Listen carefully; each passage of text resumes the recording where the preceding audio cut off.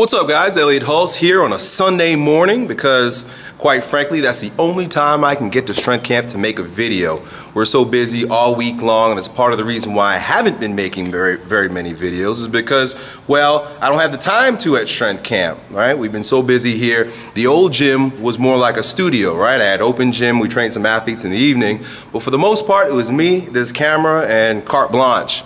So it's a Sunday morning.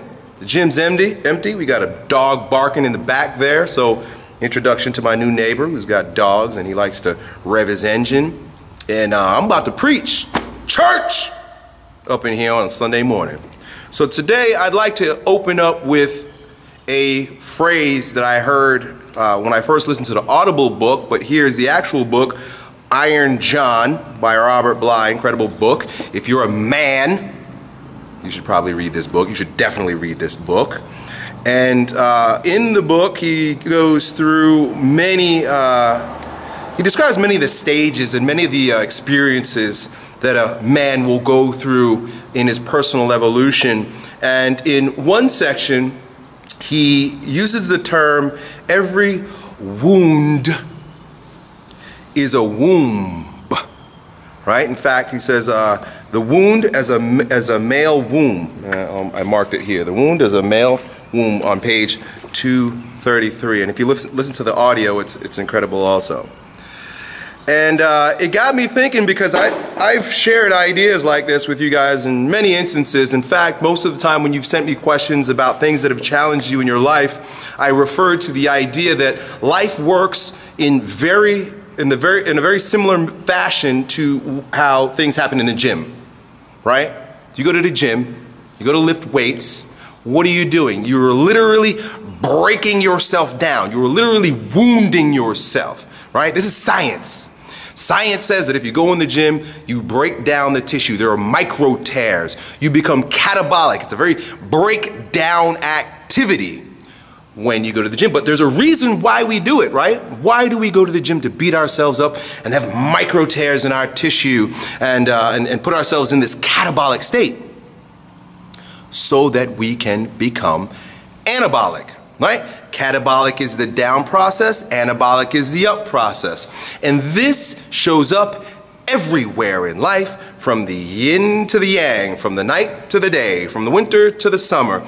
It also happens in the cycles of your life. Now, you've probably heard me use the term hero's journey, and if you've studied Joseph Campbell, if you've watched any movie, right, they always follow a pattern that goes like this. You know, the hero comes full circle.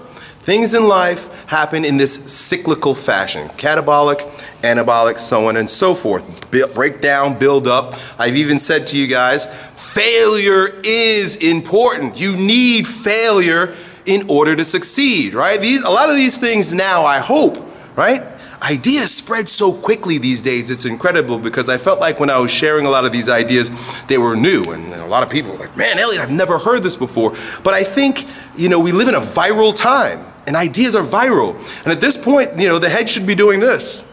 When I say, yeah, failure is a part of success. You must fail. You must break down to build up. You must go down to grow up. So, in fact, through some of my recent videos, right, a couple months ago I was creating some videos where I was training in the gym. They're very artsy videos where I wasn't saying very much. They had like a dark feeling to it, and I called them catabasis videos. And you know, a lot of people were curious, like, Elliott, what the hell are you talking about? What is this catabasis? A lot of people looked it up and whatnot and wanted to know. I'm looking it up right now so that I can show you this. I put it on Instagram. If you guys want to look on my Instagram, I'm going to read it here to you now, but it's taken right out of the book, what catabasis means, right? And this is what I'm doing right now, is I'm setting the context for some pretty important stuff. In fact, some pretty important personal experiences and stories that I would like to share with you here today in this video. And it is my hope that everything that I'm going to share with you is going to support you in becoming a stronger version of yourself, right? Because if you think life is a linear process, right? You think it's just sunshine and skyways the whole time, right? Puppy dogs and Tootsie Rolls, you're bullshitting yourself. there is a going down process, right? I mean, it's even in our wisdom literature. Look at Jonah and the whale, right? Jonah was a fucking winner. Then he ended up in the belly of a whale, down in the ocean, right? So let me back up for a moment before I give you too many metaphors and analogies. Catabasis, the mark of descent, whether undertaken consciously or unconsciously, is a newly arrived at lowliness associated with water and soul, as height is associated with spirit. Water prefers low places, right? I said Jonah was in the whale in the ocean. Water, low places. The lowliness happens particularly to men who are initially high, lucky, elevated, right? I'm familiar with that. I'm definitely familiar with being high, elevated. You might say lucky, right? And it goes on. The way down and out usually separates the young man from his companion flyers and from their support. And it makes him aware of a depression that may have been living unnoticed in him for years. A mean life of ordinariness, heaviness, silences, cracks in the road, weightiness, and soberness begins. And I could tell you that silence and soberness is something I'm very familiar with. And of course, you know, you've been watching me go silent for the past several years, right? And it's kind of like, well, you know, you consume what I'm doing. You consume these videos. You relate to Elliott Hulse in a particular way, right? And I maybe even have supported you in certain endeavors in your life, be it at the gym or in dealing with the breakups, right? How many times have I said it's good that your girlfriend cheated on you and dumped you, right? Heartbreak is good. That's one of my most popular videos. Heartbreak is a good thing because you go down, you burn up, you die to a part of yourself so that you can be resurrected. This has been a foundation principle in my teachings for many years. Well, I'm not a guru, meaning I'm not the perfect being standing here preaching to you in such a way that I am offering celestial insights because I'm a pure being. That's bullshit. I'm far from pure, right? Crazy wisdom, crazier than Chogyam Trungapa, perhaps, right? This is the idea that, you know, we're all, no matter how much you hold someone in reverence, they still shit, right? And I take shits. So, catabasis is something that we're all going to experience, including myself. And when I share these videos, or any of the YouTubers, I don't know, you know, I really don't watch too many others, but if they're being real with you, and I have no other choice but to be real, it's really hard for me to fake this and to put on a smile when, you know, there's really no reason to, or my heart is not smiling. Let me put it that way, right? You get full transparency with Elliott Hulse. It's very hard for me to put on. So when I'm down, you're out, right? It's just going to be obvious, and I disappear. So what I'm saying to you is that you're literally watching. It is my desire that as you watch my videos, you can see the process rather than just hear the process, right? Allow me to be an inspiration by the way I live my life rather than the words I share with you. All right? And I think that gives us more of a real relationship, a real connectedness. When I shared the catabasis quote on Facebook the other day, someone said, Elliott, what you just shared makes me feel that much closer and related to you because that's how I've been feeling. Well, yeah, I hope that's what these videos do. Provide some context for where you are in life by looking at perhaps an older brother, right? Look at me as an older brother. I call myself Uncle E sometimes when I write, right? So whatever the case may be, it's just my experiences that I want to share with you. So what I would like to do in order to show you how wounds become wombs, because that's even better than catabolic and anabolic. A wound, meaning like you've been cut open, right? This is the way he describes it too. A wound, if you think about a wound, an opening is like a vagina, right? You get stabbed, or you break something, or you open up your flesh. It is so, in a way, and Robert Bly describes it very well in the book, and I would love for you to read the book, but he says it is an opening so that the soul can come in, so that there can be an awakening, so that you could, people who are too healthy, he says, people that are too healthy, too strong, require a breakdown, an opening. Their body has to physically be wounded so that they could be humbled. Right? Interesting, that word humble that begins with H-U-M, which is also the prefix for human, humility, humiliation, humor, and humus, which is dirt, which is going down, earthliness. That opening, that wound is also, you know, being a vagina, like I said, is also a womb. What is a vagina, right? It's an opening in the body that allows something to grow, something to be manifest, right? In the unconscious too, right? Because when a baby is growing inside a woman, nobody sees what's going on inside there. It's a mysterious happening with the biology of the body and some celestial force, right? We don't really know, right? Science gives us so much, but there's a mystery there. How's a human being born? Well, the mystery happens within the male womb also, and there is a growth. There's a growth within so that you could be reborn without. Every single wound, be it a psychological wound, an emotional wound, right? How many people, right? Someone related the story to me the other day about, you know, the two sons who grew up with an alcoholic father, right? Growing up with an alcoholic father is a wound. Right? One son grows up to be worldly successful. Right? He makes a lot of money and shit. And the other one grows up to be a drug addict or whatever. And both of them answer, what would you do if you had the same kind of father? What they're saying is that, what would you do if you had this wound? One guy took the wound, and because he had perspective, because he was able to connect deep within, because he gave himself time to go down, granted that he's truly successful and not just a neurotic sociopath who makes a lot of money, which looks successful, right? We love sociopaths in our society because they make a lot of money and they rule, right? They got a lot of power. I'm talking about a truly successful man, takes that wound and grows something of a better version of himself, right? This is the growing stronger process. This is the becoming a stronger version of yourself process. And some people, without the perspective, they allowed the wound to fester. How many people have an injury, psychological, emotional, an abuse, or physical, or born with, and they allow it to destroy them? Right? They let the wound fester, and it turns, and they go down, and they stay down. These people will never rise up if never given perspective. These people will never rise up if they don't take responsibility. Every single one of our wounds, if we take responsibility for it, we are empowered enough to turn it into a womb where a stronger version of yourself is grown. Well, folks, Elliott Hulse is no stranger to this, and you might take a look at some of my previous videos to understand, to see me actually going through the process. And I'm going to bring you up to date with where I am in a new cycle, right? Because like I said, once you rise up, you go down, but you always rise up again, right?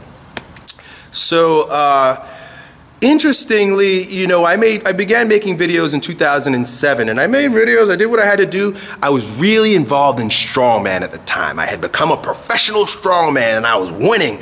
I didn't even make very many videos when I was being a professional strongman, because it was all I wanted to do was lift heavy shit, right? And I became pro. And I took it one step further, right? It's so funny, my first cycle of steroids after becoming a pro and saying, well, you know what? If I'm gonna compete with these big boys, because I was competing with guys that were 60 pounds heavier than me, well, I'm gonna do what they're doing. First cycle, and you know what? Boop, pop my bicep, pop my right bicep. In that moment that I popped my bicep, and interestingly enough, it was after a strongman practice when I was in the yard helping my dad pull up some dead roots. As soon as that bicep tore, it's so funny because it's not that funny. I'm an aware dude. As soon as that bicep popped, I said to myself, well, there goes a version of Elliott Hulse. Now the bicep can be repaired, but I was just given an omen. I was just given a sign. I was just giving a wound for me to be reborn into something else. That was about 2010. All of the popularity that I gained through creating these videos happened directly after that. It wasn't until, it was very shortly after that that I wrote a book, and I'll make it, if I remember, I'll put it down below for you guys to get it for free, called The Manifesto of Strength, where I basically, in the Manifesto of Strength, told my story. Right? I popped my bicep and I knew that I had to tell a new story to myself and to the world.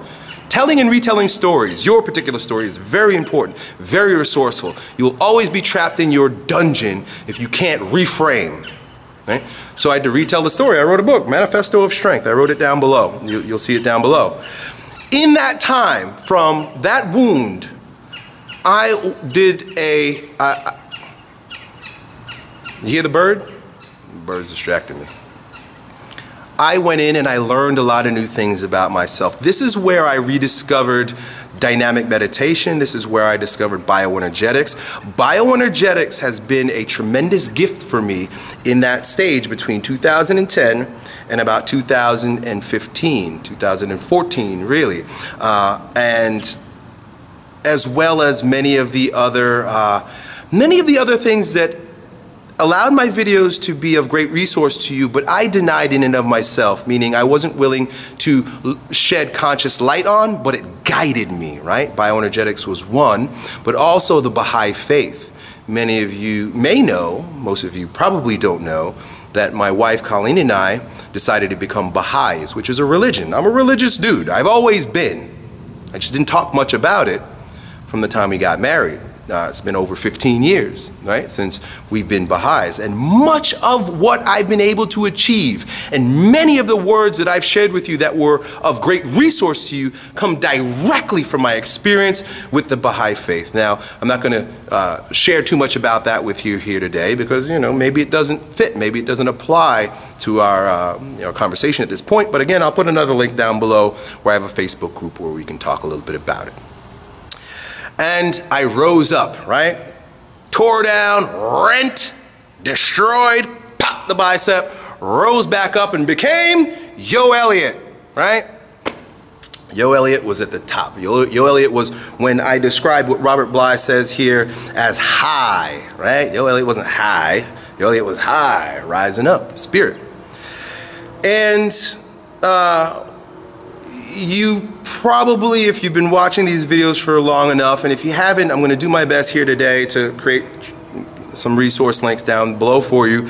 But around the end of mid-2014, it was happening, but I became very conscious of a going down process happening within me, right? And I'm just going to read that again. He says, it was on my phone. Either conscious or unconscious, there's a going down process. And I felt it. I felt it happening in my soul. And I even made some videos where I was like, I was lamenting.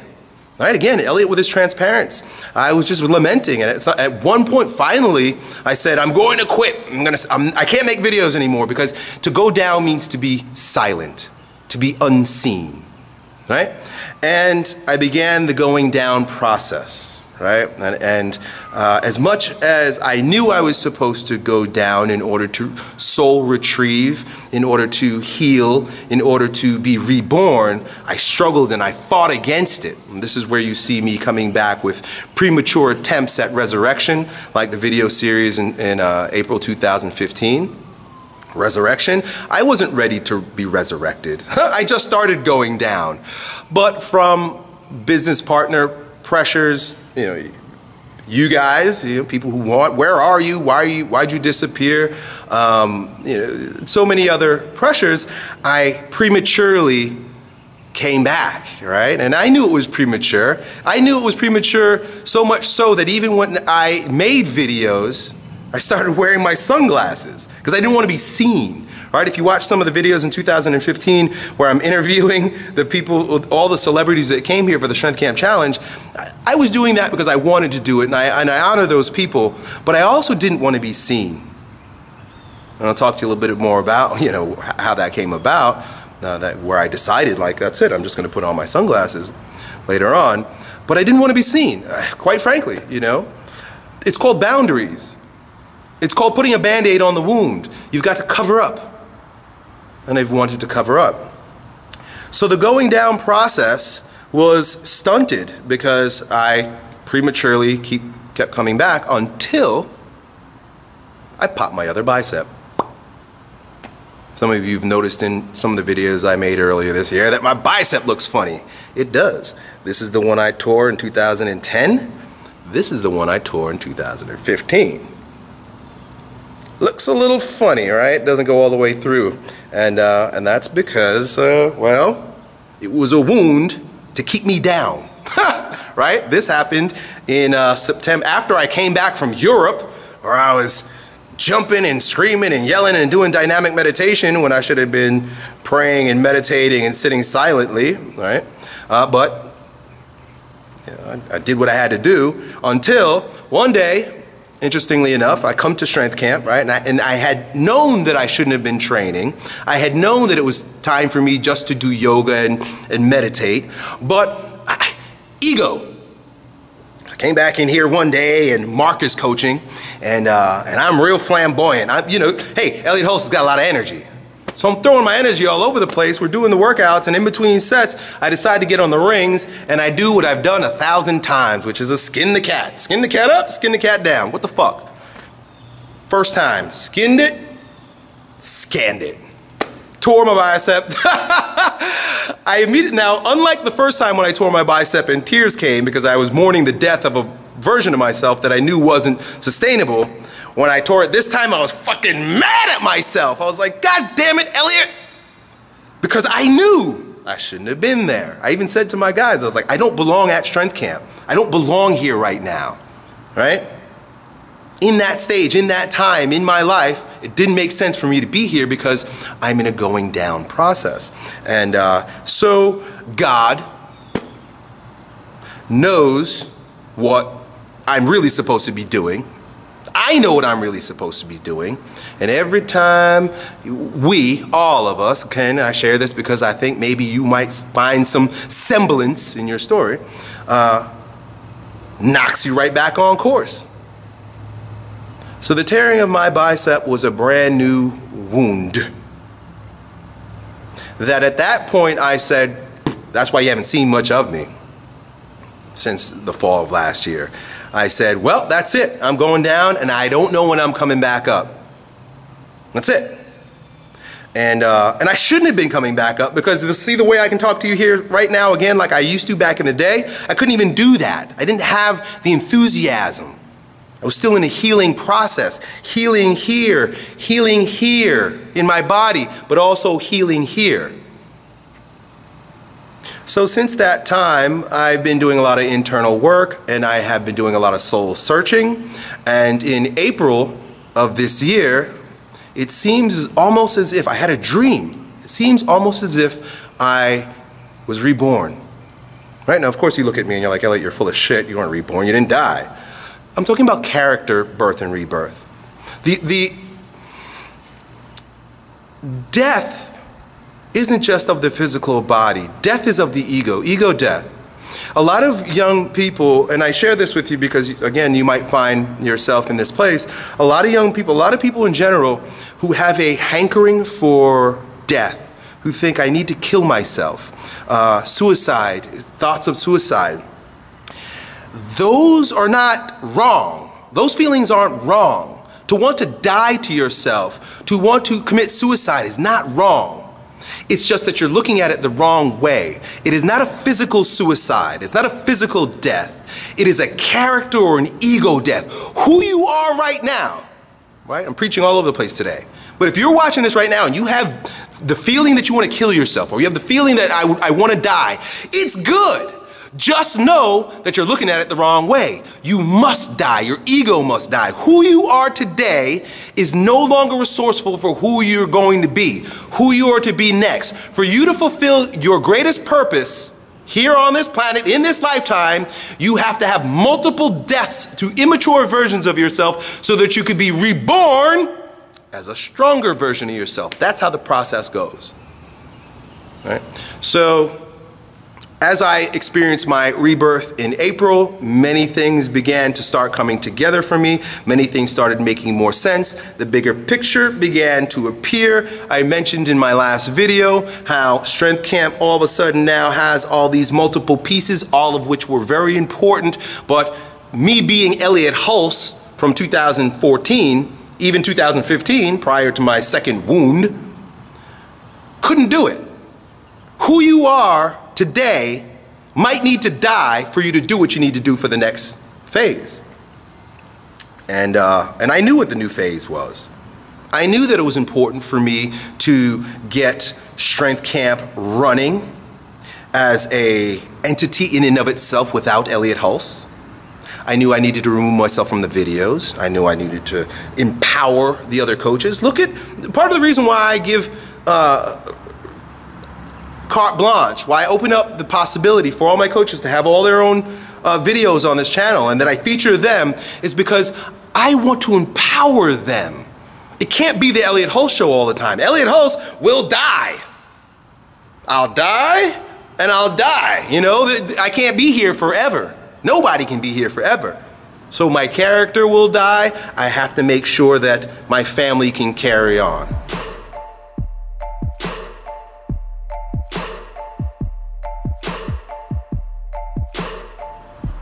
I may physically die, I gotta make sure that the family can carry on. So when you see these videos of the other coaches here, it's a matter of me stepping out of the way so that Strength Camp can live on its own. It can breathe on its own. Also, as I spoke about, there is no reason why Strength Camp can't be worldwide. None. If you're watching this, you might be in Mumbai. Right? Is that even a country? Dubai and then with an M. I made that shit up. Is it a real country? Let me know. You might be somewhere else that I've never even heard of. There's a place called Isle of Man, I think off the coast of Scotland or Ireland. The Isle of Man. When I first started, I had the bracelets, the wristbands, and I was promoting them, and me and my children would send them out from my living room, and we'd see all the addresses to where we were sending it, and that was the most interesting one. Apparently there's a place called Isle of Man, and I will be there someday. It's destined to happen. So, Strength Camp International, Strength Camp Media. I began this whole process by creating products, but I stopped. I needed to have the wound to be rebirthed so that I can work with my team, work with my family, work with my soul in order to build up these other things so that they're gifts to the world. Right? The videos I make are a gift. I get that. But there's so much more to be done, right? So much more we can do. Why limit yourself, right? Why limit yourself to your own self-imposed limitations? And I don't do that too much. I'm pretty fucking limitless. But then other people, right? So why settle? And it's not a neurotic chasing after anything. It's not a neurotic having to win. I don't even keep track of how much money I make. Not because I make so much of it, because I'm just, as long as I got food on the table, I really don't care. I just want that creative process. I want to do these things because they're fun. I want to make stuff. I want to help people, right? And above and beyond, reconnecting with my faith, knowing that the work that I'm doing supports eternity, right? Because so many of us want to be successful for our own narcissistic desires, right? I want a hot tub where I can get a blowjob by a model with big boobs and then get into my Ferrari and drive in Beverly Hills and then, see all these things? What the fuck does that do for anybody else, right? If you're not serving others, which, you know, in many cases, the only way you can get that is to serve others. But I've never been a, you know, flashy guy. I bought a Range Rover once and I gave it back 6 months later because I was like, ah. I bought myself a fucking Nissan. It's just me, right? You know, but you've got to be true. Got to be real. And I'm just trying to be real here. So knowing that the work that I do is not just about Elliott Hulse. Me growing in popularity and fame does nothing for eternity, for the world, for when I'm gone, when I'm dead. Sure, these videos will be here. But if I do these videos so that I can put more money in my pockets, well, who gives a fuck? But if I do the work that I do with the intent on making this a better place, unifying mankind, believing in the strongest version of you and you and you and you, and giving you the tools that you could then take the strongest version of you and empower other people. Now it's a virus, right? It's a love virus. Feel good about that. And then, of course, bioenergetics and dynamic meditation. I need the time, I need the space, I need to be the type of person that can handle those gifts. So, my friends, think in terms of your particular wound, even if you're dealing with one right now, and know this. Whatever struggle you're dealing with, whatever challenge you're facing, whatever injury, whatever wound you have right now, it is a birth opportunity. It's an opportunity to, like the female, go in and allow the internal processes to put the pieces together where a new you can be rebirthed. It is the principle of death and rebirth. It is the principle of catabolic and anabolic. It is the principle of going down so that you can rise up. Done.